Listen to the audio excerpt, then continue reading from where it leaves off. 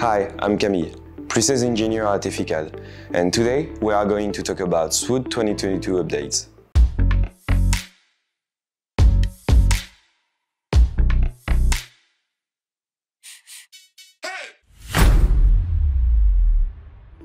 Among the new features in SWOOD 2022, we'll be seeing the update in SWOOD Report.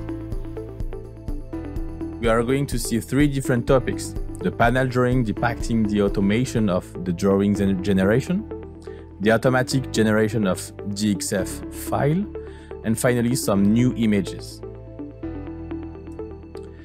As for this new report document, it is generated on report creation. We will automatically insert dimension with whole table and specific panel information such as edge band information and grain direction. So now, in the video, we still have the current document, and in addition to that, we have now the panel drawing that automates the SOLIDWORKS drawing generation of all panels in the project with the information mentioned before. However, the drawing generated will not be updated if you modify a part. So if there is any modification done on the project, it is crucial to launch again the report.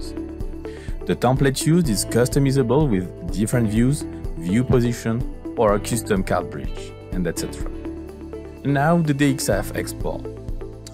This is also a new document, and he is also done under report generation and will allow you to automatically export parts or all nesting sheets at once in DXF. Lastly, regarding the report are the images. Regarding the images, we can visualize the labels on the nesting sheet results and in the labels.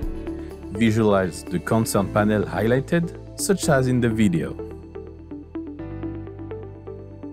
If you want to know more about SWOOD and our solutions, do not forget to click on the subscribe button and do not hesitate to contact us on our website swood.efficad.com.